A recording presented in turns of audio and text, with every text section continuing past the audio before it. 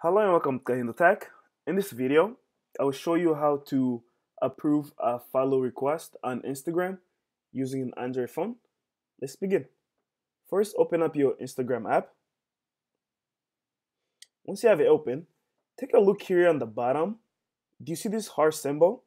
You want to tap on this little heart symbol, and usually you know that you have a follow request by seeing this little red mark.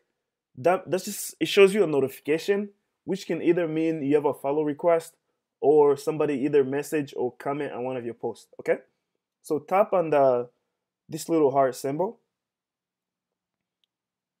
and as you can see when you tap on it, on the very top, you see here that it says there's a follow request, and then you want to go tap on that.